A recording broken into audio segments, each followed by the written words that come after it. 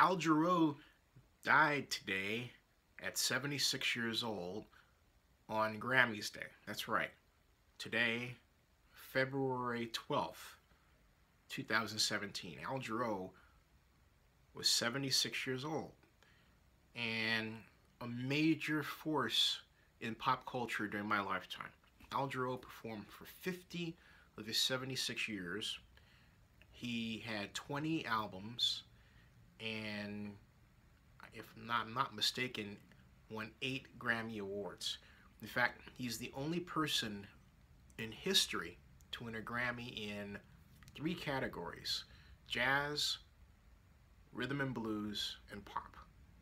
Amazing. My favorite song, oh, I had a number of them, but the one that really put him on top was We're in This Love Together, from the album by the same name, and was released in 1981. That was my freshman year at Texas Arlington. I went to Cal for grad school, Cal Berkeley. But Al Jarreau's style was this kind of scat singing. It was like, and he would start off like, they go, yesterday,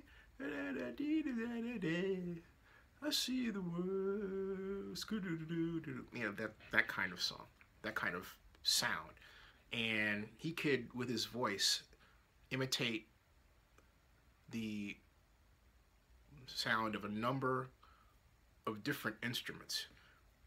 You have to, on YouTube, search Al Jarreau tour, Al Jarreau concert, to see and hear what I'm talking about.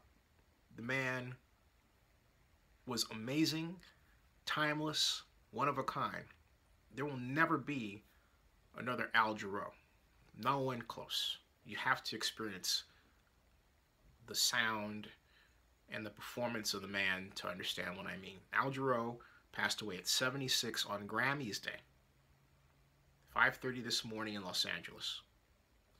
Not only that, my mom met him, and I'm going to talk to my mom about Al Jarreau later, during the Black Filmmakers Hall of Fame in Oakland, California in 1979. Stay tuned and subscribe to Zenny62 on YouTube.